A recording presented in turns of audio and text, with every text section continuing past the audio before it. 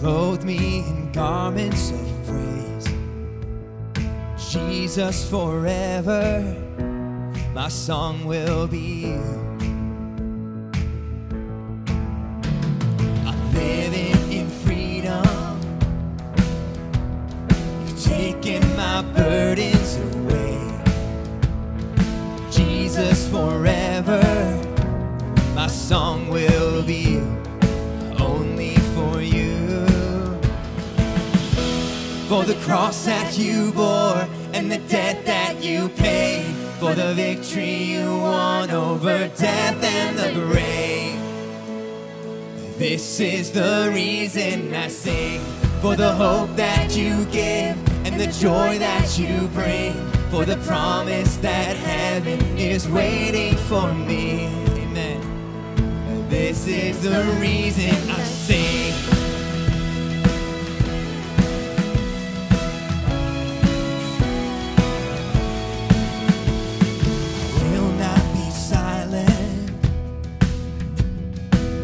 Testify of your grace.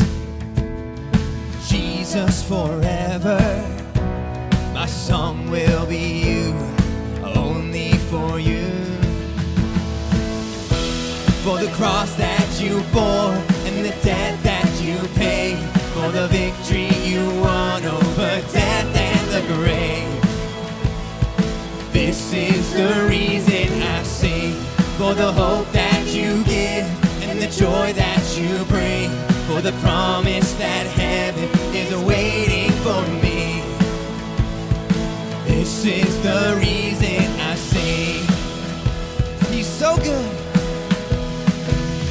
so good, so good. He's so good to me. Forever I'll sing. You're so good.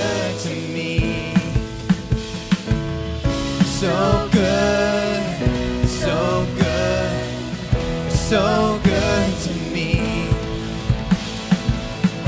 Forever I'll sing. You're so good to me. For the cross that you bore, for the cross that you bore and the debt that you paid, for the victory you won over death and the grave. This is the reason I sing, for the hope that you give and the joy that you bring, for the promise that heaven is waiting for me.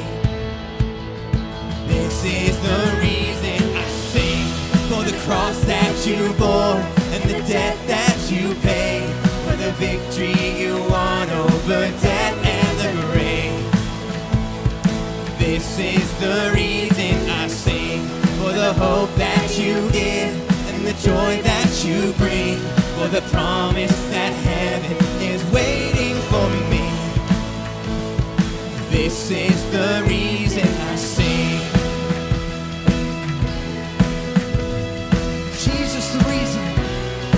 Jesus the reason I sing.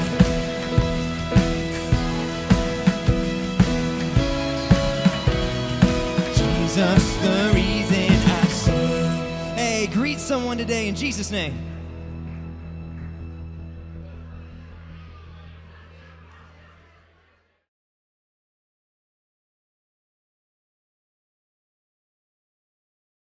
Well, welcome to Southern Lakes Church. Hey, y'all, winter's back. Super excited about that, huh? No, not so excited. It's okay. It's coming, I promise. It's coming soon. Well, we are so thankful you are here today. Hey, just want to let you know, coming up in just a week, this Friday, we have our Exalt happening. We are so excited. What a blessing. What a wonderful night of worship. And hey, if you like ice cream, we're going to be having an ice cream social following this. If you want to come, sing with us, and then eat some ice cream and socialize, we'd love to have you. Hey, also we have our Easter services coming up. Before that, we have Good Friday happening on Good Friday, 6:30 p.m. We're going to be live streaming that. We'd love you to be here. Fill the house of the Lord with his people and remember the cross together. And then, of course, we have Easter Sunday, an 8:30 service, and then our second service will be live streamed as usual at 10:30. And then following our second service in person, not online. We're going to be having an egg hunt, although an online egg hunt might be interesting. We're having an egg hunt for our kids, birth through 5th grade, following second service, and you'll get the details that Sunday on that. But hey, invite friends. It's going to be a wonderful time of just fun for the kids and being able to enjoy each other. With that, Pastor Ken. Well, good morning, everyone. How was your spring break? Enjoy shoveling snow and doing all that fun stuff? It was great. We're glad you're here today. If you're a guest, I want to say welcome. Thanks for spending some time with us.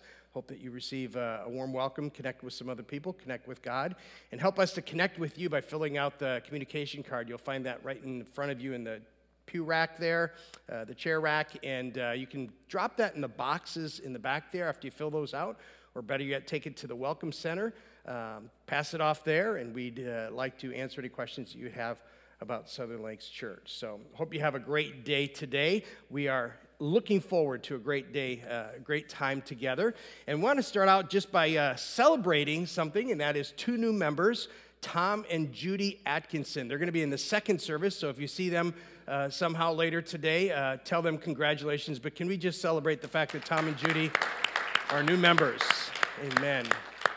That's good. And if you want to become a member, want to look into that a little bit more, our 101 class, part of the Discover series, is what you want to take. That'll answer all the questions for you there. And our next 101 is coming up on May 1st. You can register for that online. So 101 is on May 1st. 201 is not the following Sunday because that's Mother's Day, but the Sunday after that, May 15th. And then 301 is May 22nd. So that's coming up in May. We're going to go through the entire Discover series again. Some of you, about 80 of you, still need to pick up either 201 and 301. And I don't know how many of you still need to pick up all of them together. But please, jump in there if you can in May. And we hope that you're part of the Discover series for that. I want to put in, this is a little extra note that we didn't have planned. But I heard about a special for the Weekend to Remember. The next Weekend to Remember opportunity is coming up the 22nd through the 24th, so it's just 2.5 weeks out now. But this is a great opportunity to just get away for a weekend with your spouse and just enjoy some time together and a little bit of a tooling for your marriage to spruce things up a bit, to work on things that we all need to work on. But there's a special going on right now, right?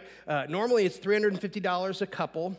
If you do the code that's on our website and so forth for Southern Lakes Church, you can get it for $250. But if you register by tomorrow, they got a super bottom line special going. You can get it for $200, less than $100 each person. So let me encourage you to do that. I don't know if money was the reason that you weren't planning on attending, but let me just put another plug in there and say, listen, come on out. This one's in Madison. The mask mandate is no more. It's going to be a great weekend. I hope you can be part of that coming up. One last thing before we pray, and that is welcome back. Some of you out there, look for the bleary-eyed people that are back from Honduras. They came back on the red-eye flight last night, and I see a couple of you here this morning, so kudos to you. First service even. That's amazing. So if you see any of them that were part of the Honduras missions team, they had a fantastic week. We're looking forward to hearing more about that. We're going to give them a chance to recover and put some pictures together and things, and we'll hear more about their week next Sunday. But if you haven't done so already, you can go online on our Facebook page and look at a lot of the pictures and the daily updates and the things that have happened. They got a ton of work done down there, and I know they're a huge blessing and received a huge blessing in all of that as well. Let me just remind you that your giving makes all of these things possible. Your generosity, God's goodness working through each of us. So please continue to be faithful, and God will use our collective purpose to do greater things for Him and His kingdom. Let's pray. Father, thank you so much for what you're doing in our midst, in our church, through our church. Thank you for the safe return of our team from Honduras. I pray that you'd help them all to recover quickly as they have things to do, places to go, people to see.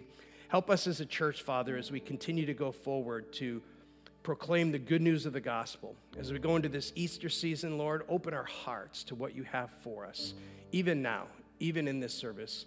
Lord, help us to be open to you. We ask you in Jesus' name. Amen. Would you please stand?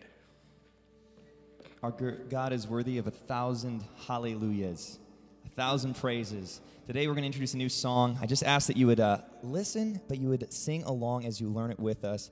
1,000 hallelujahs.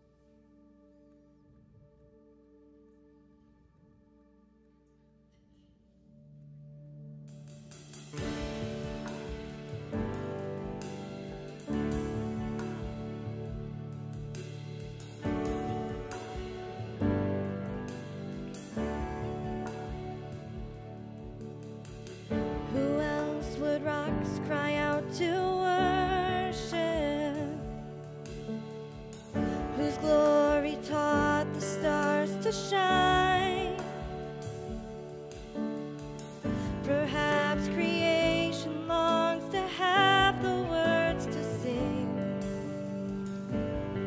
but this joy is mine.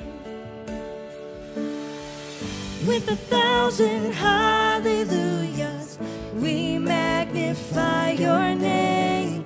You alone deserve the glory, the honor, and the praise. Lord Jesus, this song is forever yours. 1,000 hallelujahs and 1,000 more. Who else would die for our redemption? Whose resurrection means I'll rise. There isn't time enough to sing of all you've done, but I have eternity to try. With 1,000 hallelujahs, we magnify your name. You alone deserve the glory, the honor, and the praise. Lord Jesus, this song is forever yours. 1,000 hallelujahs and 1,000 more.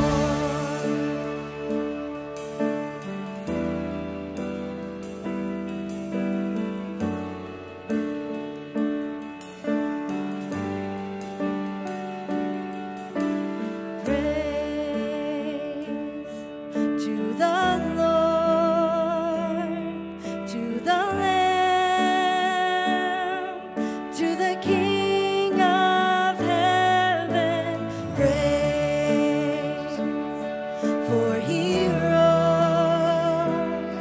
now he reigns. We will sing forever.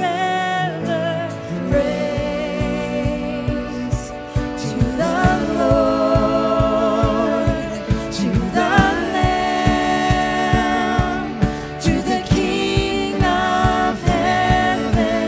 Praise, for he rose, now he reigns. We will sing forever. With 1,000 hallelujahs, we magnify your name.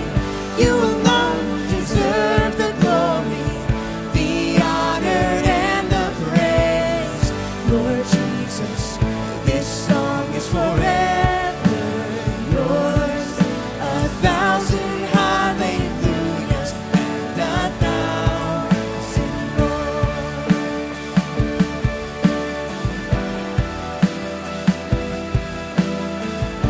Let's sing praise. Praise the Lord. Praise to the Lord, to the Lamb, to the King of heaven. Praise, for he rose, now he reigns.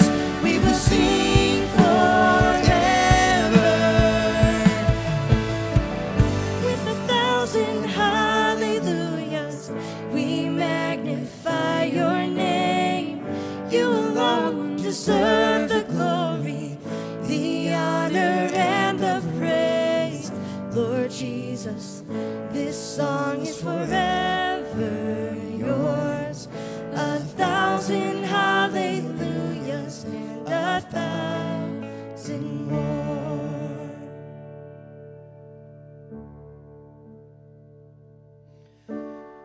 Psalm 23 says, "The Lord is my shepherd, I shall not want. He maketh me lie down in green pastures. He leadeth me beside the still waters. He restoreth my soul. He leadeth me in the paths of righteousness for his name's sake. Yea, though I walk through the valley of the shadow of death, I will fear no evil, for thou art with me. Thy rod and thy staff, they comfort me. Thou preparest a table before me in the presence of mine enemies. Thou anointest my head with oil, my cup runneth over. Surely goodness and mercy shall follow me all the days of my life, and I will dwell in the house of the Lord forever." You know, with everything that is happening in the world, sometimes it's easy to forget God's in control. He is the shepherd, giving his sheep what they need. Not what they want, but what they need. Not because we deserve it, because we don't, but because of who he is, for his name's sake. Even when things are hard and we're surrounded by enemies, he is there to give us what we need. He has made us co-heirs with Jesus, anointing us as kings, giving us more than we deserve, so that our cup runneth over, so that we can dwell in his house forever. So I ask you to close your eyes, and I want you to identify your struggles, identify your temptations, identify where there is a separation between you and God, and I want you to give that over to him. Give him the control of your struggles.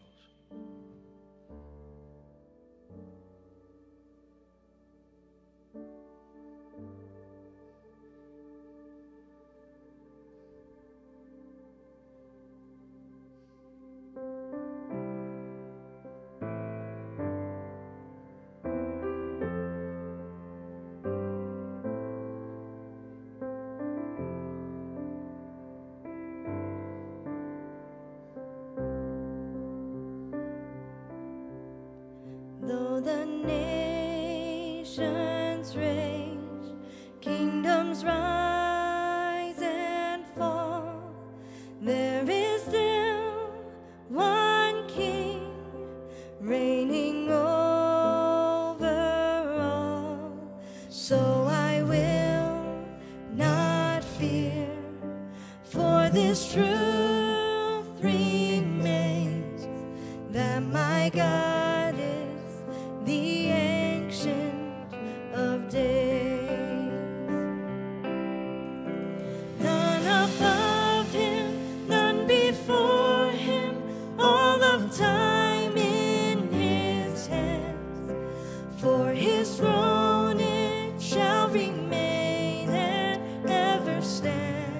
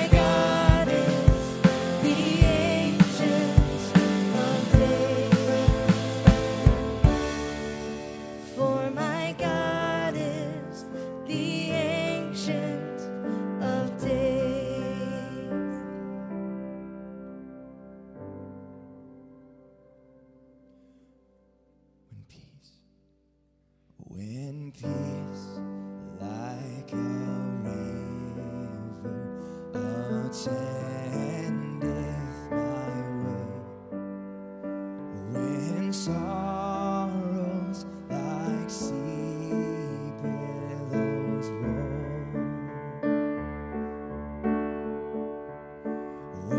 Whatever my lot, thou hast taught me to say, it is well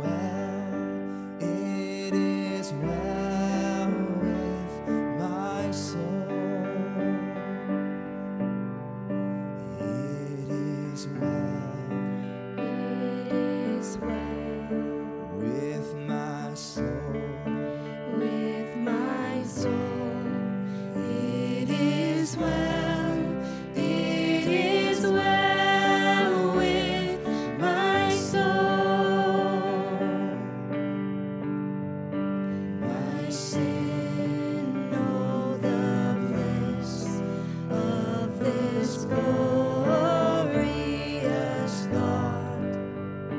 My sin, not in part, but a whole,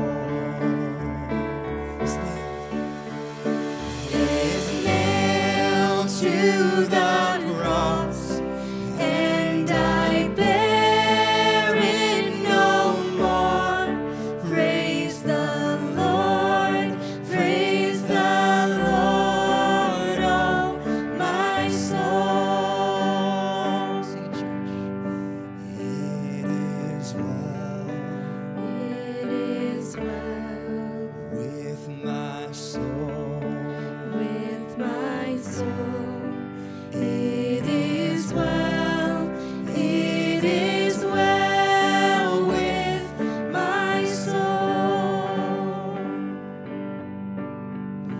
And Lord, haste the day when the faith shall be sight, the clouds be rolled back as a scroll.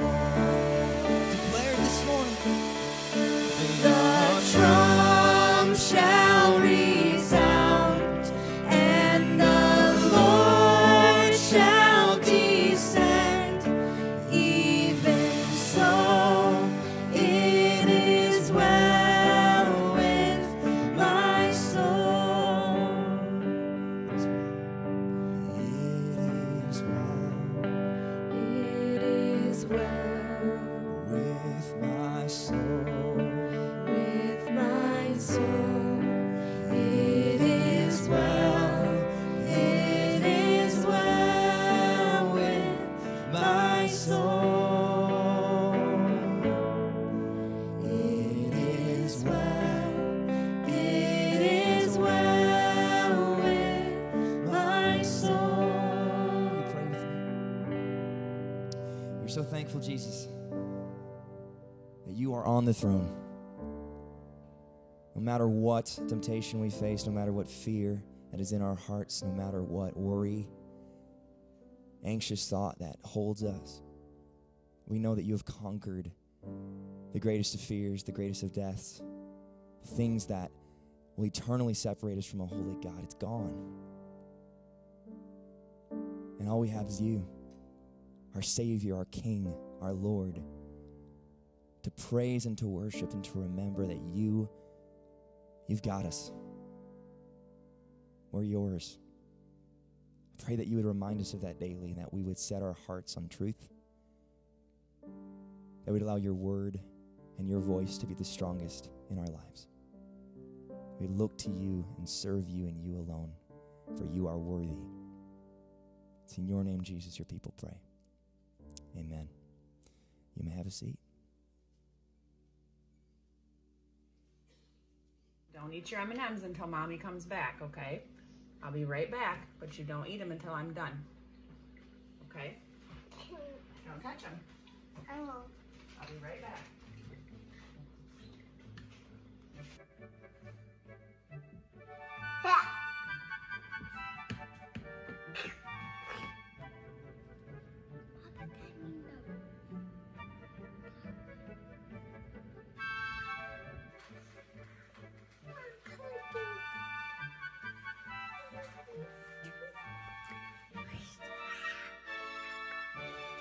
Wait till mommy comes back, okay?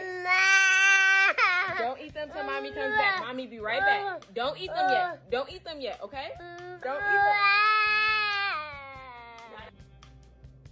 Don't eat this, baby.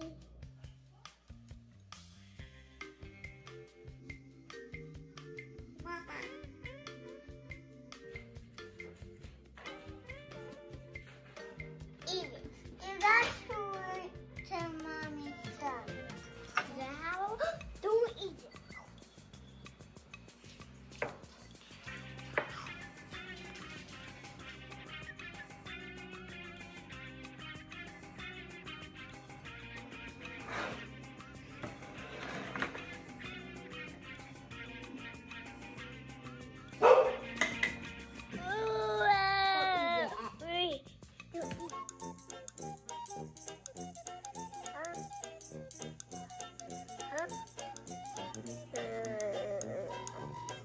Bye, Mama.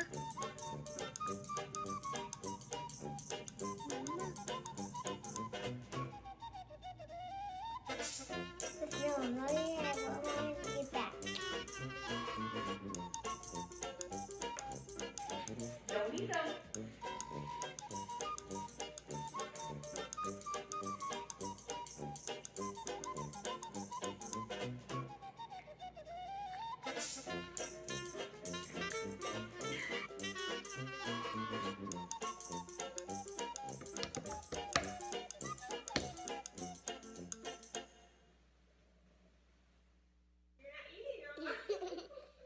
No, I'm not back yet.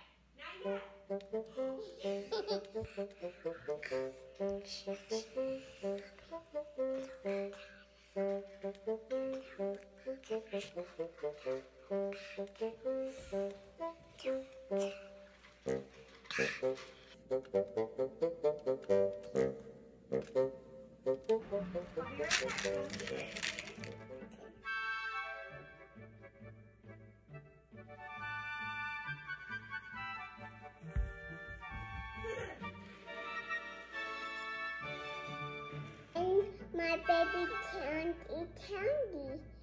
Honey, just wait for mommy. Don't touch my M&M.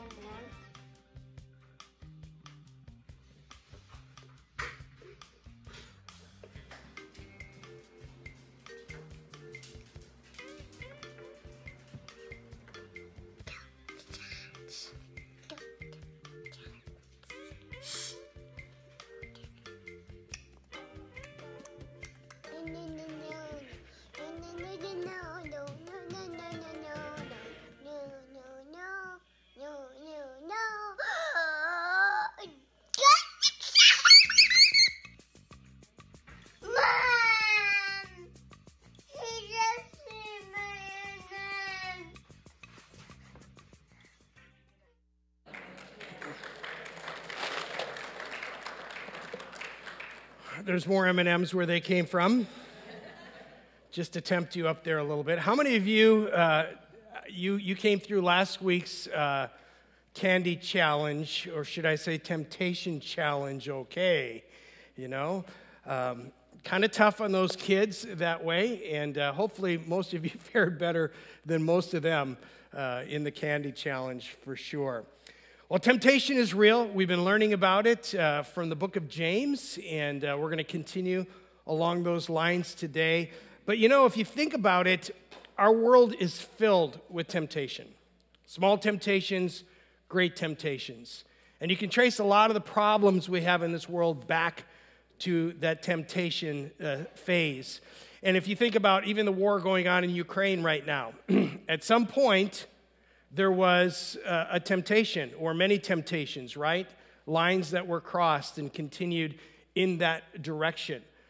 You can think about something, maybe a war in our own backyards that's a little closer in Milwaukee. The murder rate, again, this year is skyrocketing, and year over year, greater than the last several years, already over 50 people, 50 homicides, a triple murder just this past week.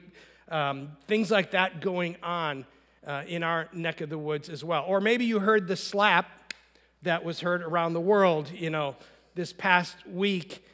And if you trace all these things back, what you're going to find is there is a moment of temptation where somebody can say yes to sin or they can say no, and they can walk away from it. But we're surrounded by it. The M&Ms up here are just a reminder of that we are surrounded by temptations, and every day we are challenged to do the right thing. So I don't know about you, but I'm thankful that God hasn't just kind of left us on our own, but he's given us instruction. So let me invite you to take God's word today. Turn with me to the book of James. James chapter 1, we've been studying about temptation, what exactly it is. We're going to review in a moment, but what exactly it is, how it works. And then today specifically we want to talk more about how to overcome that temptation in our lives. Follow along as I read. I'll begin reading in verse number 12 down through 18, James chapter 1. Blessed is the man who endures temptation, for when he has been approved, he will receive the crown of life, which the Lord has promised to those who love him. Let no one say when he is tempted, I am tempted by God, for God cannot be tempted by evil, nor does he himself tempt anyone. But each one is tempted when he is drawn away by his own desires and enticed. Then when desire has conceived, it gives birth to sin, and sin, when it is full grown, brings forth death. Do not be deceived, my beloved brethren. Every good gift and every perfect gift is from above and comes down from the Father of lights, with whom there is no variation or shadow of turning. Of his own will he brought us forth by the word of truth, that we might be kind of first fruits of his creatures. God wants us to have victory. James tells us to be not deceived.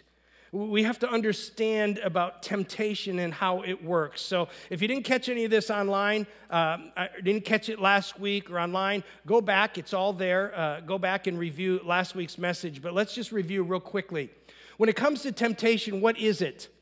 It is a solicitation to do evil, or that invitation to sin. The interesting thing about temptation is it kind of calls out to us. We don't even have to go looking for it. It comes looking for us, and it calls out to us and says, come and get me. That's what temptation is all about. But as James made very clear, God is not the author of temptation. He's not the source of temptation. God is holy. He's above all of that. He doesn't want to trip us up. He wants us to have victory in our lives. And so God is not the author of temptation. Where do the temptations actually come from? They come from our own desires, and then we get enticed and drawn away by those desires. And as we talked about last week, those desires can be good or they can be bad. They many times start out as good desires, but then they go rogue, they go bad. For instance, we all need sleep, but if you give into too much sleep, you can become lazy or slothful, and that's a bad thing. We all need to eat food, but that food can become a bad thing if we overdo it and those kinds of things. Sex is a wonderful gift from God, but outside the confines of one man, one woman for life, marriage, it's a bad thing, and there are consequences that come from all of that. So it's our own desires, not God. It's not the devil made me do it, but the temptation is our own desires that come, and we give into those desires, and that's when it becomes a problem. We talked also about how it works. So when you think about temptation, we said let's think about it in 3 stages. And the first stage we talked about last week was the invitation. That's that enticement to sin, that invitation that says, come and get me. And that worm may not look very good to us, but to a bass, ooh, baby, that's good stuff. And they want that worm. And we do the same thing with many temptations in our lives. Oh, that looks so good. I just think I've got to have that. And we're drawn to it. That's the temptation phase, invitation. If we give into it then, that moves on to stage number 2, which is the sin stage. And immediately, the Bible says some consequences start coming into the fold. We've been caught in our sin. We've been trapped, if you would. And that kicks into a whole bunch of consequences, which is the third phase right there. And for the fish, he becomes the fish fry on Friday night. But for us, when we give into temptation, there's some other things that we might get fried or bad consequences that happen. And as we've said, with sin, it'll take us farther than we want to go. It'll keep us longer than we want to stay and cost us more than we want to pay. Those are the consequences of temptation if we don't say no. Now, let me ask you, does God want you to fail in your temptations? He does not. God wants us to be victorious. He wants us to be able to say no to temptation and yes to Him, yes to the good things in our lives. And so that's what today's message is about. We're going to talk about 4 ways specifically. Now, there's lots of different strategies you can have to say no to temptation, but here's 4 ways that I want you to consider today to overcome temptation in your life. And the very first one we actually gave you a sneak preview of last week, and that was this: remember the goodness of God. Remember God's goodness to you. He's a good God. Here in verses 17 and 18, it talks about that. Verse 17, every good gift and every perfect gift is from above. God gives us every perfect gift. And I like what Josh had to say in our worship moment a little while ago. It's like, God doesn't give us everything we want, but He gives us everything we need. And one of Satan's tricks is to try to outsmart us, and the way he does that many times is he tries to convince us that God is holding out on us. That's what he did in the garden with Eve. Even though they could have everything else, it's like, oh, God's holding out on you this one tree. And he convinced her to partake. And that's what God will do many times. Like, really? God doesn't want you to have that? You know, if it looks so good, it feels so good, and Satan tries to nab us that way, but we have to remember that every good and every perfect gift comes from God. He's given us all that we need. And we don't need to be tempted by other things that way.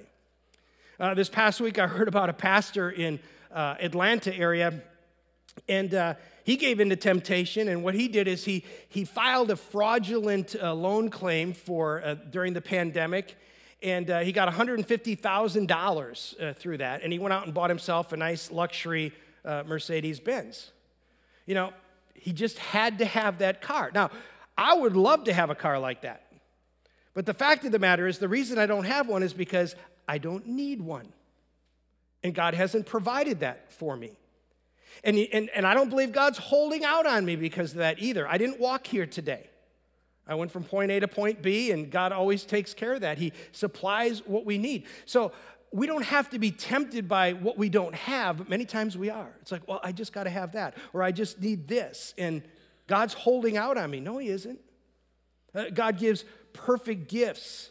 It says they come down from the Father of lights. That term Father of lights is a Jewish title for God as creator of all light.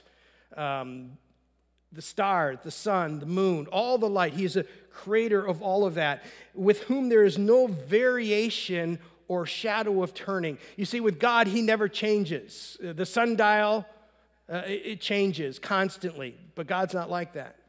He's faithful, and He's there for you. And so you and I need to remember the goodness of God.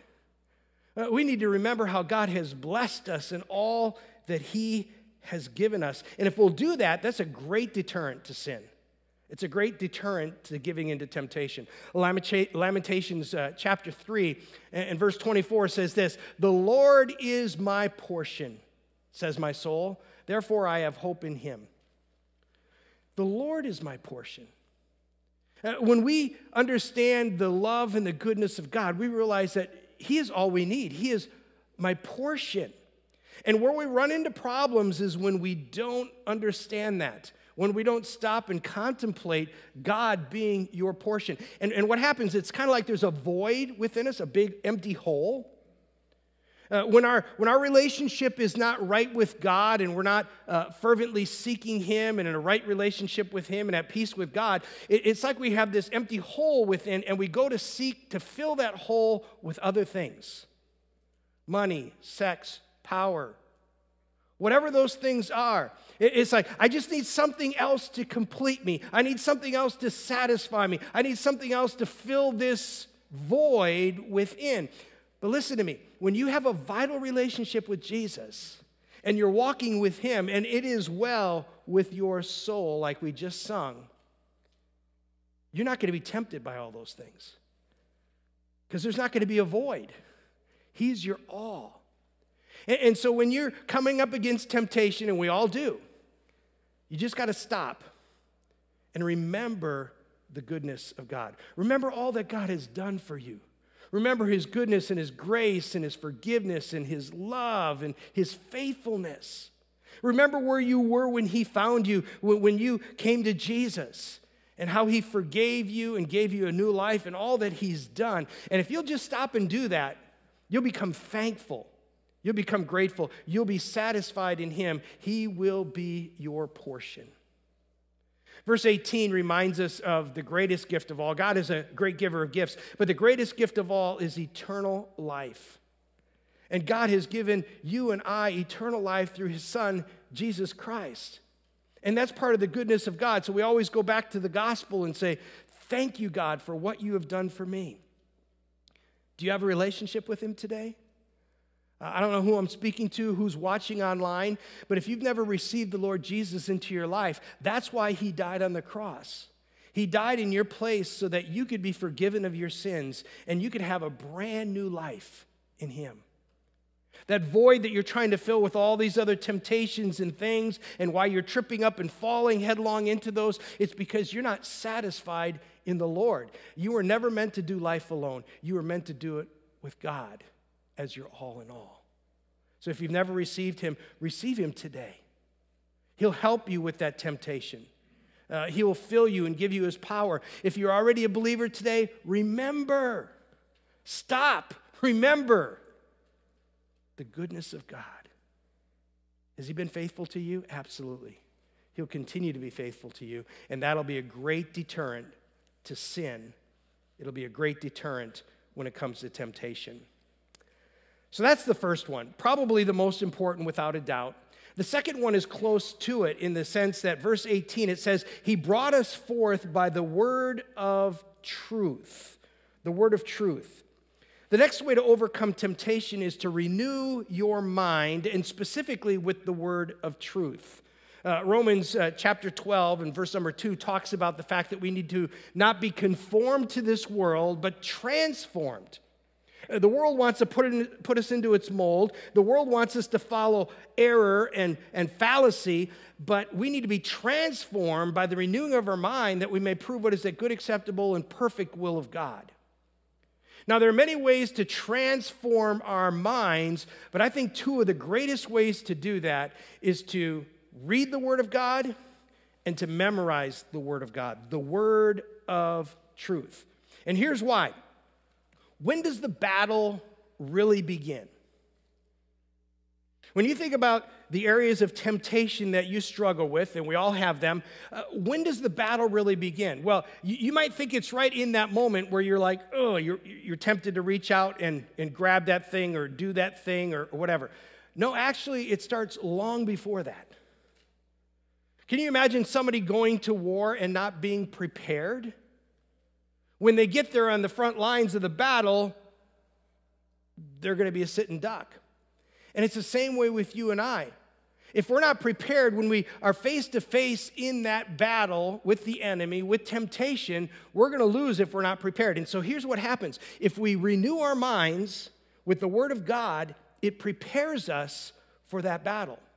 It gives us ammunition that we need. So let's talk about that first one, the Word of God. We need to be reading God's Word every single day. It should be a non-negotiable in our lives. Every day as we read the Word of God, we're going to be reminded and equipped with many different truths and encouragement, like Romans chapter 6. You're going to be just reading, and all of a sudden you're going to come across this, and it says, reckon yourselves to be dead indeed to sin, but alive to God in Christ Jesus our Lord. For sin shall not have dominion over you, for you're not under the law, but grace. And so you're reminded as you're reading the Word of God, man, I am dead to sin. Sin has no power over me. I don't have to say yes to temptations. And you just, as you read the Word of God, you're reading things like that. You're going to read things like Hebrews chapter 4. in verses 15 and 16, for we do not have a high priest who cannot sympathize with our weaknesses, but was in all points tempted as we are, yet without sin. Let us therefore come boldly before the throne of grace that we may obtain mercy and find grace to help in the time of need. And so you're going to be like, wow, Jesus was tempted just like I was. But he didn't sin. He always took the way of escape. God helped me to do that. We can go to him. We can go to that mercy seat and find grace in our time of need. I don't know about you, but I need that every single day. I need to be in God's word, to be encouraged and to be fortified and strengthened and to learn and grow and be stretched. We all need that. Think about what Jesus did. And we want to be like him, right? When he was tempted, and you can go back and review this, Matthew chapter 4, verses 1 through 11, the temptation of Christ. When Satan came and tempted Jesus in the wilderness, how did Jesus combat that? How did Jesus have victory in the midst of that? I'll tell you what he did. He combated Satan's lies with God's truth. He said, "It is written. It is written. It is written." And by the way, he didn't have his little handheld device where he could look it up and Google it or whatever. He had the word of God on his lips and in his heart because he knew the word of God. And that's what we need to do. We need to combat Satan's lies as he comes and he tries to tempt us with things. We can say, "No, Satan, I don't need that. I am dead to sin. I have all the power of the universe available because of the resurrection power of Jesus." Whatever it is to bear in that moment, you're going to have truth to combat the lies. It is written. It is written. It is written. But you're not going to know unless you read the Word of God. So let me ask you today, how well do you know the Bible? Now, if you've been reading the Bible for years and reading through the Bible for years, you probably know a good bit. You've heard a lot of sermons, that's great. And that's what we should do. We should all be kind of working our way through the Word of God every single day. But how well do you know the Word? Because Satan's going to come along and he's going to tempt you in some areas. I'll just quiz you in a couple of quick areas. Divorce. Many people today are tempted to go for divorce. It's like, well, I kind of fell out of love. I don't really love her anymore. I don't really love him anymore. I found my soulmate, and it's not him, it's not her. God just wants me to be happy. So obviously he doesn't want me to be in this miserable marriage, even though it's probably mostly my fault, and I'm not willing to admit it. All these kinds of things. We buy into these lies, and the temptation is just like, I'm going to take the easy way out because, it's too hard. But what does God say? God says he hates divorce. Did you know that? Where does God say that he hates divorce? Well, I know it's in there someplace, right? But specifically, where does God say it? Malachi, chapter 2, verse 16. God hates divorce. So if you're having that conversation with somebody else or you're tempted yourself, you can go to that and say, God hates divorce. He wants me to work this out. Divorce shouldn't even be part of my vocabulary if I'm a Christian because I'm going to work this out. And there's nothing that I can't do with God's help. That's important to combat those lies. Satan, it is written. It is written. How about worry? I know we're all tempted to worry or be anxious about things. It's the opposite of trusting God, right? Real easy to do. But what does God say? God says it does no good. But where does he say that? It's in there somewhere, I know, right? Go ask the pastor. No, you need to know. One of those places is Matthew chapter 6, Sermon on the Mount. And there's a whole passage in there that God talks about taking care of us. But verse 25 of chapter 6 tells us that worry does no good. It's worthless.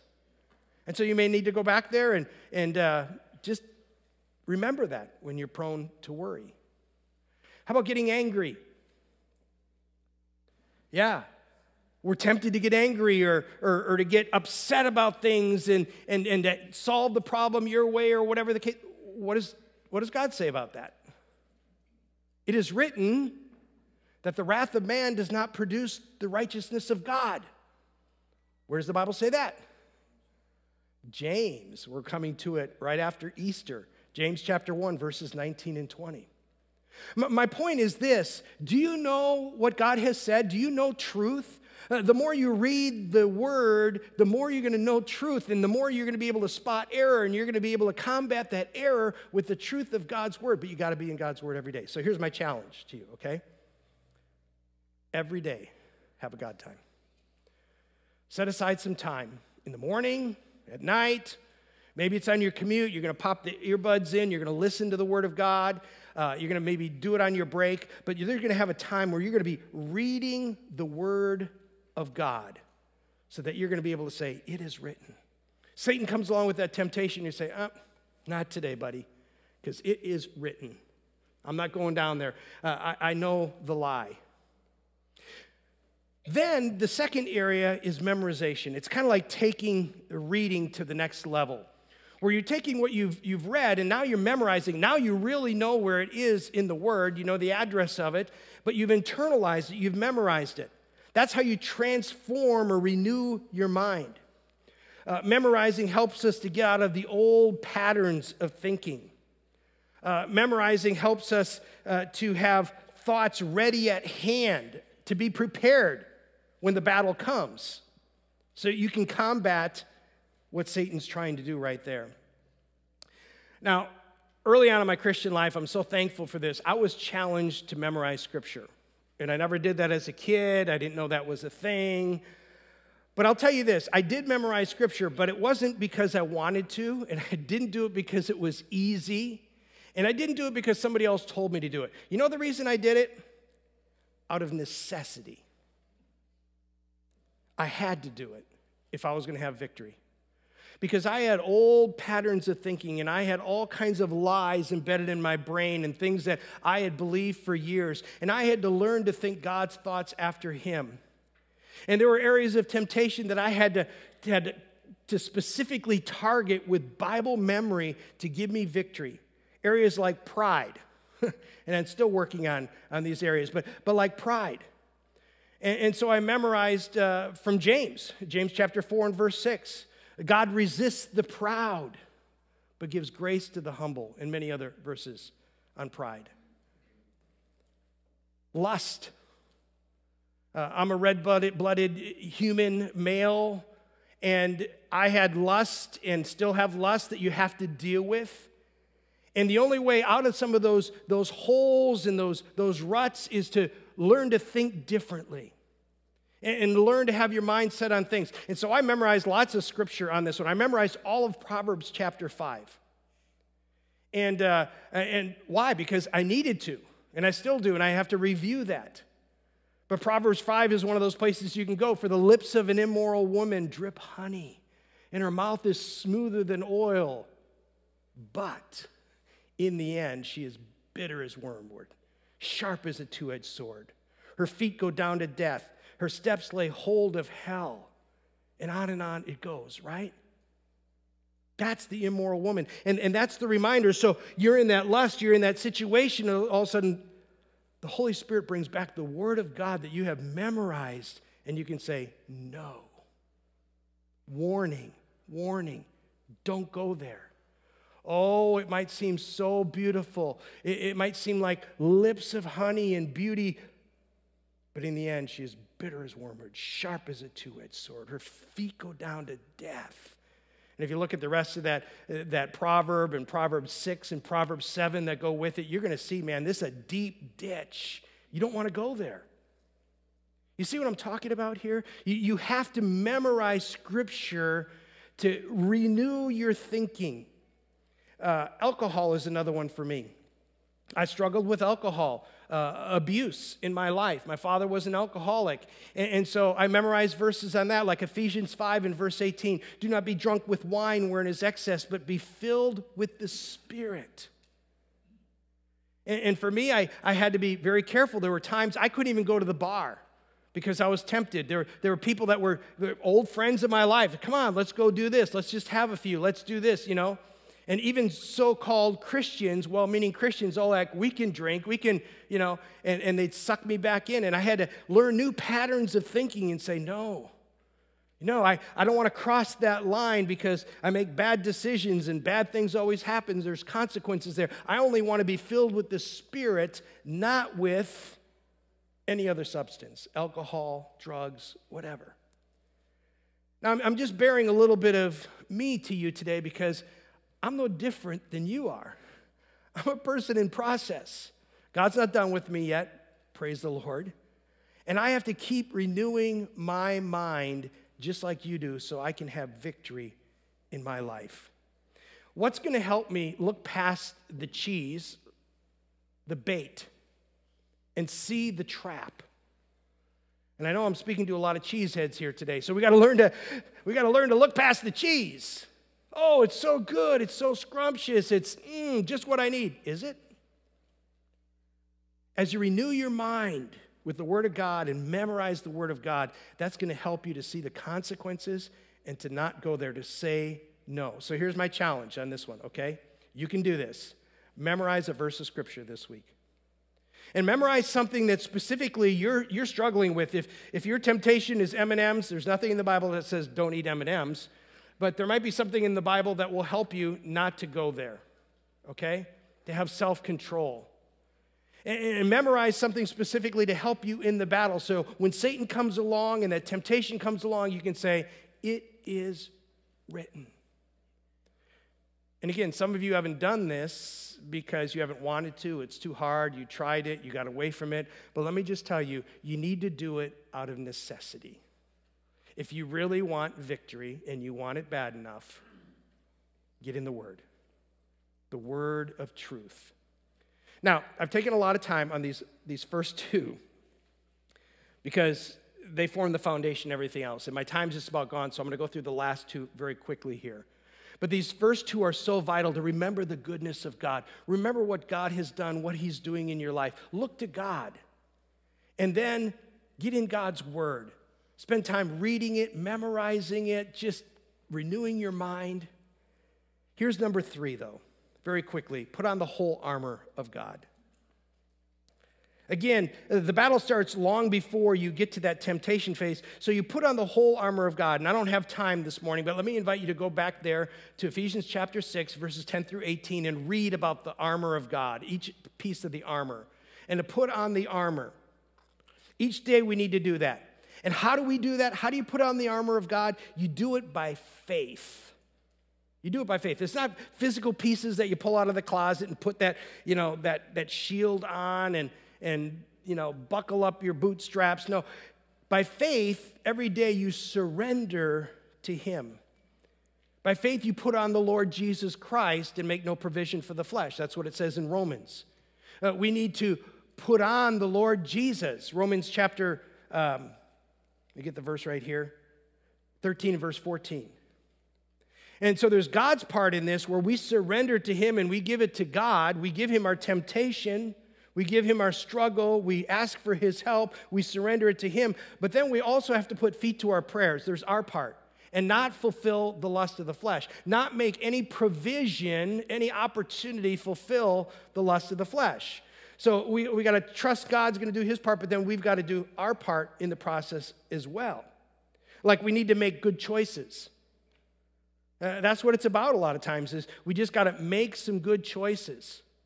And then we got to set ourselves up for success rather than failure, right?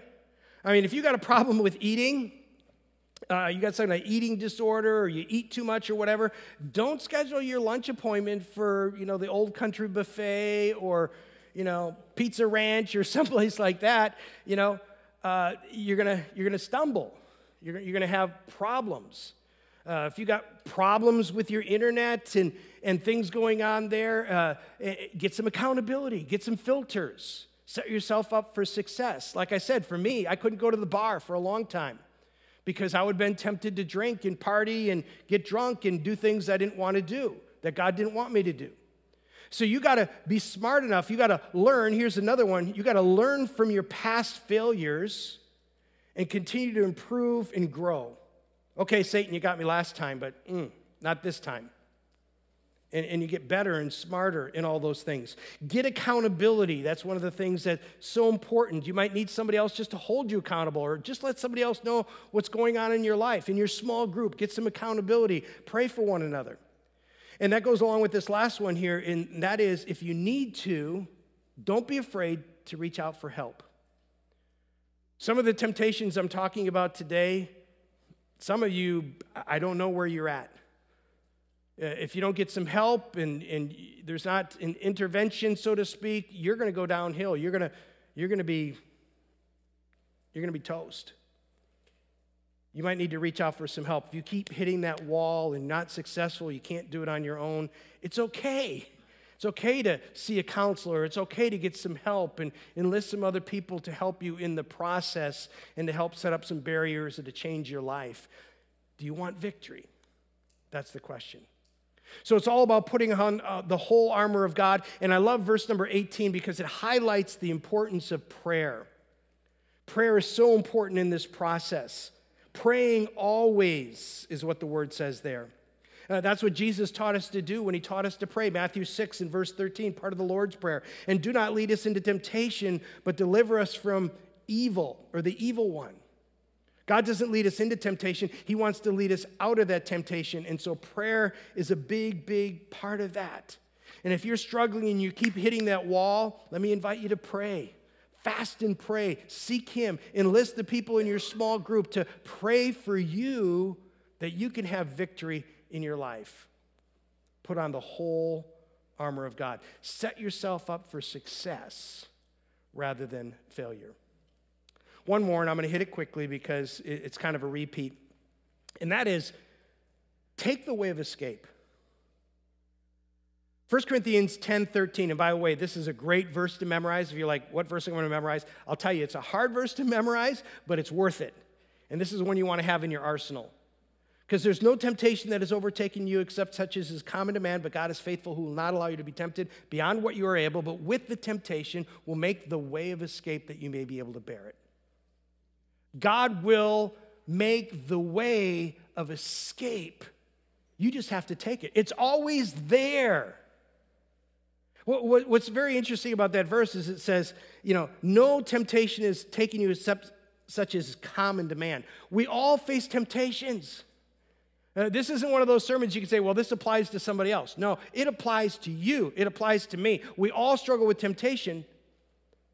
And then the next part of the verse, I love it. It says, but God is faithful. He'll not allow you to be tempted beyond what you're able. You see, God is always making the way of escape that you may be able to bear. There's always a way out. There's always a way out.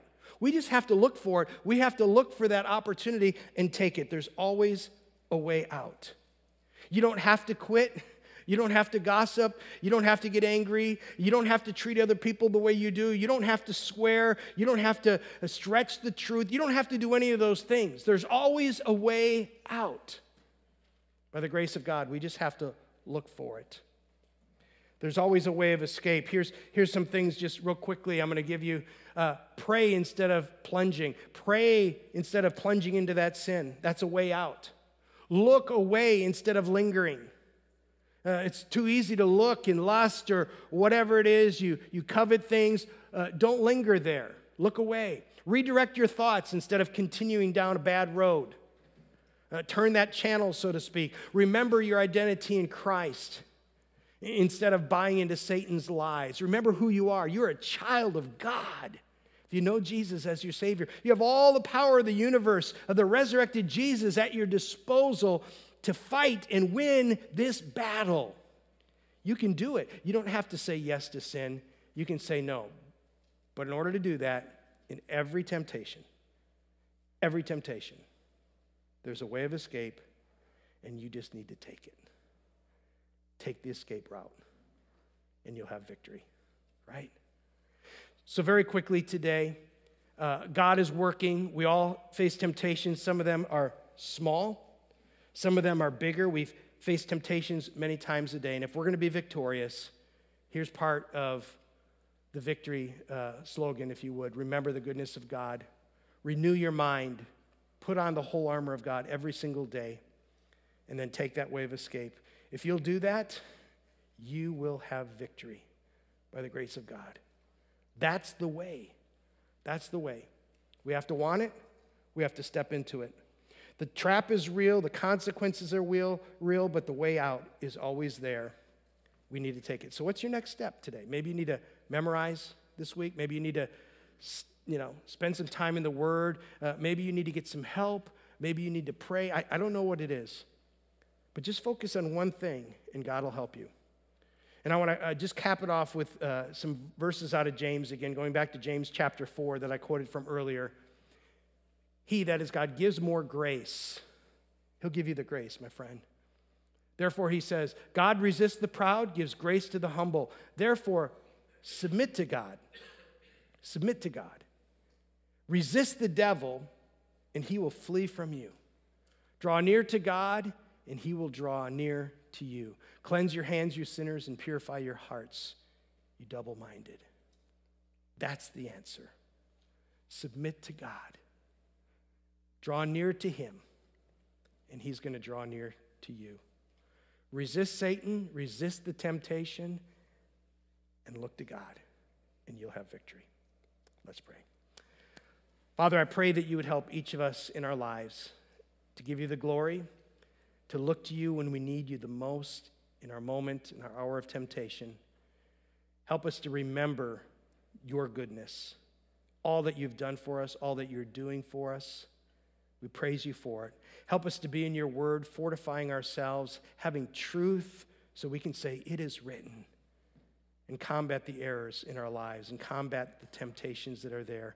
Help us daily, Lord, to be putting on the whole armor of God by faith, but also as we put on the Lord Jesus Christ to make no provision for the flesh to fulfill its lusts.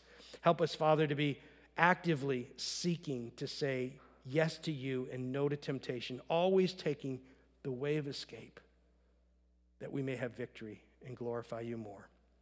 Father, we love you. We thank you. I pray for all of those today that are really struggling, that they would take this to heart and have victory. In Jesus' name, amen. Amen. Thank you. We're going to close out a little bit different today, and that's because I have a wonderful announcement that I'm very excited to make. And so let me invite our 3 staff members up here, because this is a staff announcement that I want to talk about just briefly. So, we've been looking for a new children's director for the past month or so, and God has wonderfully answered that prayer. And so I'm very excited today to let you all know that God has done something great. Well, maybe I'll tell you next week. How's that sound? No. I'm very excited because I've seen the hand of God in all of this, and I've seen God working behind the scenes, and I'm just so grateful for all of that. And so I'm pleased to announce today that our new children's director is Carrie Gates. Woo! Woo!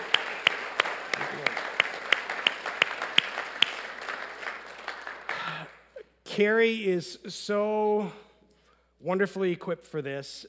She has wisdom, she has experience, she's been involved, she's been part of this church for a long time.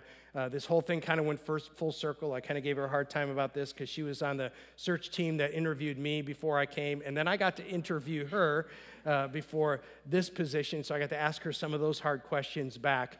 But Carrie is so gifted, and she is going to be able to step into this role and do just a wonderful, wonderful job. She's already actually transitioning out. She has another job that's going to be finishing up in June, so she'll be fully in the saddle at the end of June. It's a part-time position of about 25 hours a week, and in the meantime, she's going to be kind of gradually moving in 5 to 10 hours a week, just getting her feet wet, doing what she can in the meantime. So we're very happy about what God has done there. And then there's more. There is more. God has also worked out sort of a staff restructuring that has enabled us to do some things that we weren't even thinking were possible before that. And so Josiah has been 50-50 worship and student ministry. And what we are going to do now is we're going to move him out of the student ministry into a family pastor role. So he is our new family pastor. Praise God for that. So he's going to have an umbrella role over birth through high school and beyond and give us a lot more continuity and work with families there. And that's been an amazing thing because him and I have been talking about this for over a year or so, and he's had a desire, God's put in his heart to work more with adults and do some more teaching and work with families. And he just hasn't had the bandwidth with everything else that he was doing. And so now God has worked that out for him to step into this role. And we're just really passionate about our youth and our families here, and this is really going to help us in that regard as well. So what does that do? It leaves the student ministry director position open, but God went before us in all of that as well, and so I'm pleased to announce our new student ministry director, who is J.D. Swedberg. Woo!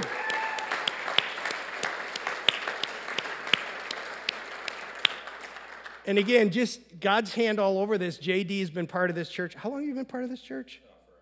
Yeah, you were born in that nursery down there or something like that. I don't know. But he's been here forever and just a faithful young man and a man of God. And he's been training. I don't know how many of you knew this, but he's been going to school to become a youth pastor. And he graduates a year from this May. And I was already getting concerned about that. It's like, man, we got a free agent out here. He's been part-time working with our tech, but that's it. He's been working another job. And I'm like, how can we lock him up? But we didn't have anything to really offer him. And I was getting concerned that he was going to have to walk and get a real job someplace. And God worked it out wonderfully. He's been Josiah's right-hand man in student ministries and doing a great job there. And it's a perfect fit for him and what God's already been doing there. And so he's just going to step right into that role. He's got to finish up his other job, but he'll be stepping into that role fully in May. And he'll be 50-50 tech director and student director. Josiah's got a baby on the way in May as well. And so we got a lot of moving pieces over the next several months. And I think all the dust will settle sometime in July when we have VBS or August. August, I think VBS has been moved. We haven't even announced that yet, have we? Our new family pastor already started making decisions and, moving stuff around and all that kind of thing. But we are so grateful for what God has done. And I just can't tell you enough about that. So I'm going to let them talk a little bit and just say a few words. Carrie? Good morning. I just want to say how incredibly blessed I feel to be able to step into this role. My two passions in life are working with children and serving my Lord and Savior. And now I get to do it all day. And I'm so excited and blessed to do that. And just so encouraging. Back in January, I actually felt like God had put it on my heart to apply for a job here. And I just asked a couple people to pray for me. I didn't think that I was equipped for it, but I was really sure that that was where I was being led. And so we prayed and we waited, and I wanted to be obedient, but I could not pull the trigger on it. And this job came, and it was like all the pieces just fit together, and I knew that this is what he had been calling me to do. And so I am so excited to be able to do this, and I'm super encouraged because I just feel God's hand in this so much, and I know that that means that he has really, really great things for the future here for our children's ministry. And so, I'm looking forward to partnering with you guys in ministry and serving our children. So thank you.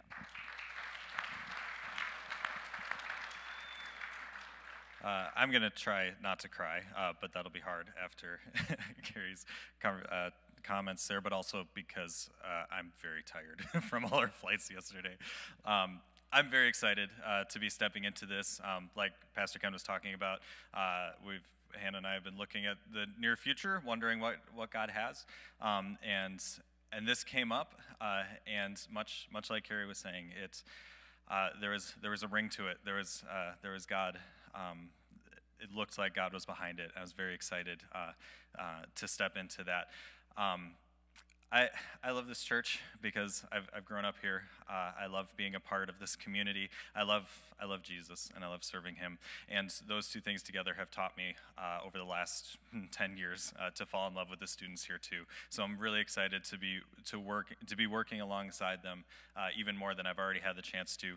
We've got a great team here that's going to be working all alongside each other, supporting each other and all that, giving some continuity like we talked about. God's doing big things, and we serve a really good God, and I'm very glad that I get to be a part of it in this way as well now.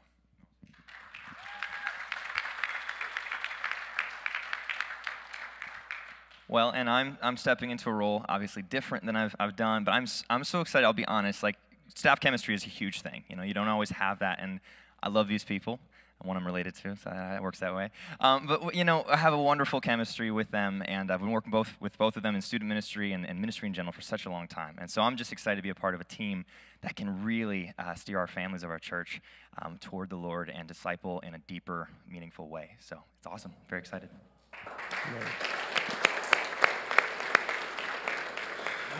I don't know if you realize how blessed we are as a church to have the opportunity for such great talent and people that have a heart for God in our midst already to be able to make these switches. We are so blessed. I didn't even have to use the franchise tag on JD, so that was great.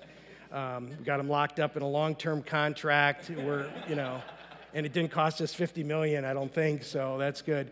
But God has gone before us, and that's the thing I want you to see, is this wasn't my doing or any of their doing, and it's just God working in our midst. And it goes back to my first point today. It's just the goodness of God. God is so good, and he's been so good to us as a church. And so I know he's going to go before us and continue to do great things with our heart for kids and families and students, and continue to pray for them. Lift them up in prayer daily. I hope you pray for all of our staff and our elders here. We need your prayers. We covet your prayers as we minister together. And let's just trust God for even greater things. Let me invite you to stand today.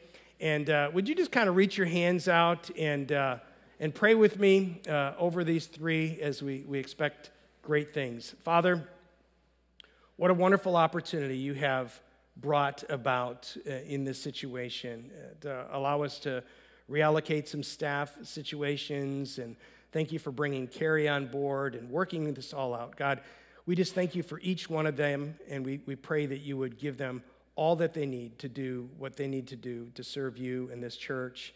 And we love you, God. We thank you for what you're doing in our midst. We continue to look to you and surrender to you in all your goodness. And God's people together said, amen. All right, I'm going to dismiss these three so they get a head start. They're going to be out in the commons, and so you can hit them with the hard questions today. Like where do you find family pastor in the Bible, stuff like that.